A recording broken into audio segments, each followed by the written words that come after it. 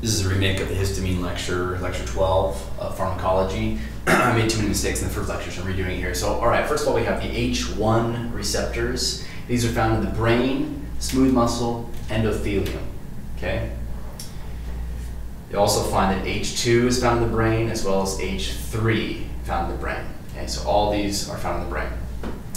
Okay, so H1, they use the GQ coupled receptors in the postsynaptic membrane. H1 and S2 are both postsynaptic. H3 is presynaptic, and I don't know about H4. I'm going to assume it's probably pre as well. Both these are post. What does this do? H1 receptors are going to increase IP3. Okay, that's how they're going to increase calcium, through IP3. Now, the next one here, H2, increases cyclic AMP, and then these last two decrease cyclic AMP. So increase IP3, increase CAMP, cyclic AMP, decrease cyclic AMP, decrease cyclic AMP. So there are, I put the green for the agonists and these for the antagonists, but actually I didn't list them all because I don't know if they're really going to be important. But you do need to know that ranitidine is an antagonist for H2. Again, ranitidine is an antagonist for H2, and we'll cover that later on in that section.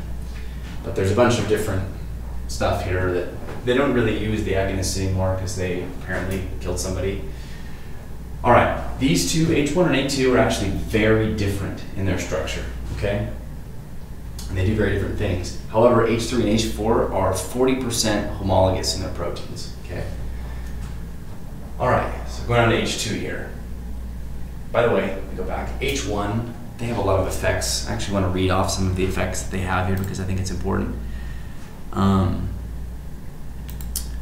H1 effects include bronchoconstriction, diarrhea, and constriction of intestinal smooth muscles with big dose, local edema, hives, mediate respiratory neurons that signal inspiration and expiration, associated with bug bites, redness from vascular smooth muscle, wheal from capillary endothelium, itching from axonal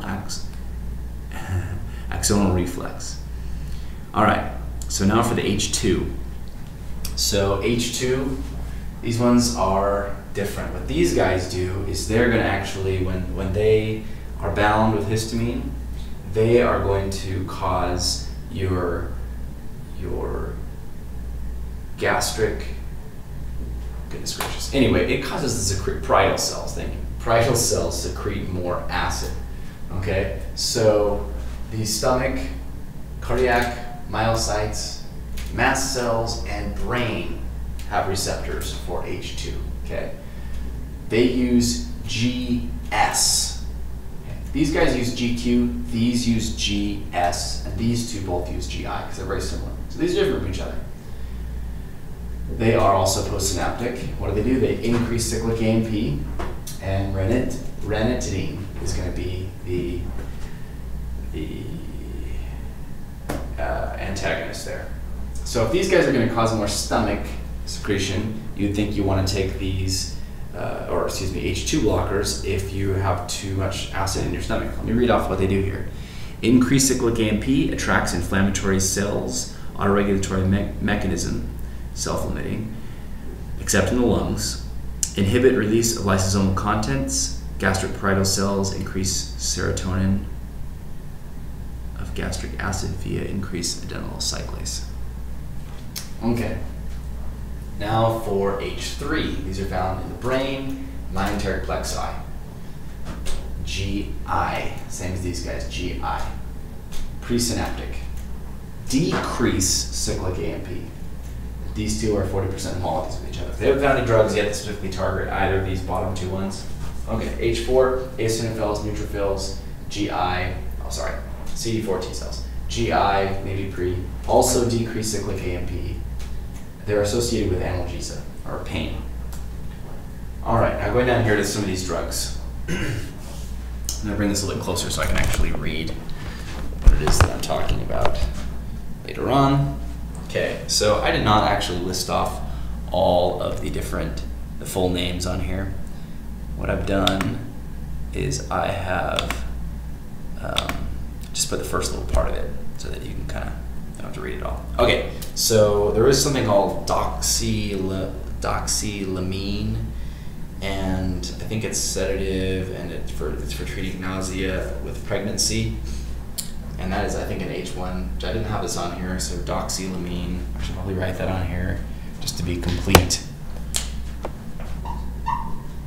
Doxylamine. I think it is sedative. Okay, so first of all, these H1 receptor blockers, first generation H1 receptor blockers.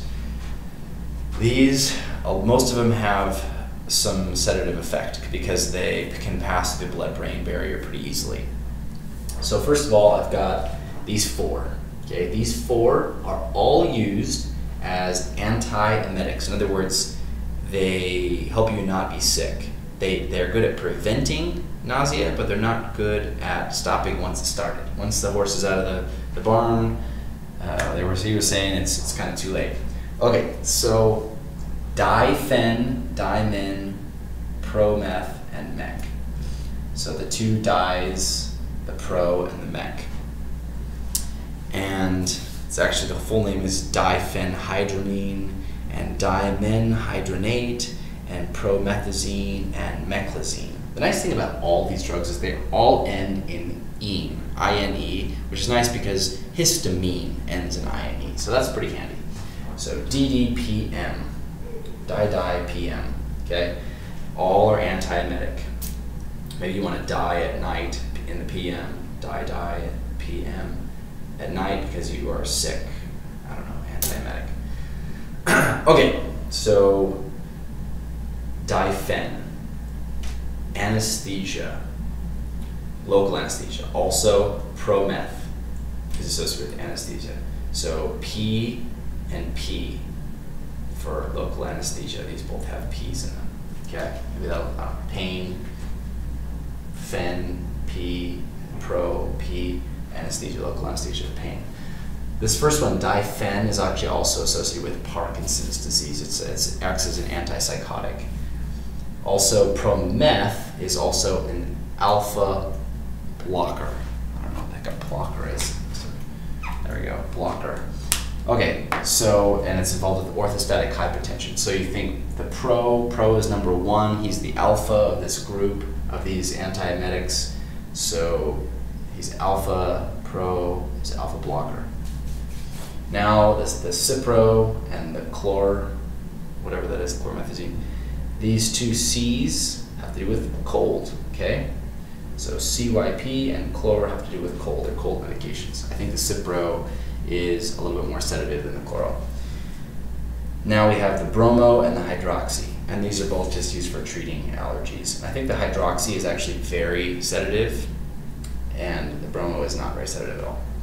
All these are very sedative. These are just not very sedative. This is kind of moderately sedative. Okay, running over here, we have second generation. Second generation means they do not pass the blood-brain barrier as easily. Okay, second generation H1 blockers or antihistamines. Okay, so we have cetirizine, terfenadine, fexofenadine, loratadine, and desloratadine. Well, something that's kind of nice about these is that these two guys, phenadine, phenadine, loratadine, loratadine, and lo and behold, they're pretty much the same thing. All this has like hydroxy on it, and this has an oxo on it. So these are like pretty much, these are the same things each other pretty much, just with one has an oxy, and these are pretty much the same things each other, just with an oxy. And oddly enough, actually, this cetirizine is actually the same thing as was mentioned over here earlier, down here with this hydroxy. This drug is actually just the same structure as the hydroxy, except with an oxo. So it's an oxo hydroxy. This is the same thing as that one. So they're actually grouped together as well. Same structure. Now, something to know about this is, well, all of these, by the way, are going to be for allergies, but terfenadine has actually been kicked off the turf because It's withdrawn because it had a big CYP3A4 interaction. So terfenadine is kind of like, it's already gone. It's been withdrawn because of that. And what else to know about those? Yeah, I don't know. There's really a ton else to know about them. Look over, make sure that I'm not missing anything really important. I guess terfenadine inhibits P-glycoprotein transporter in cancer cells, intestinal epithelium, and the blood-brain barrier, but there's no clinical use for that yet. And it also caused torsade points, which I think is basically where your EKG looks like this. Like all crazy, and then you die, or you almost die. So that's bad. And yeah. Okay, now moving on to this next. There's just three. I want you to imagine this little story. Okay, the story is these three guys, simimetidine, I spelled that wrong, simimetidine, sorry about that, simimete, and Ran and Fame. They're all gonna run a marathon, okay?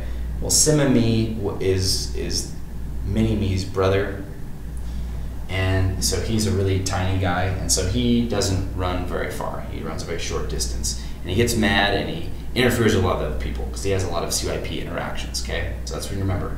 Simimethidine has a short length, lots of CYP interactions, okay? So he didn't run very far.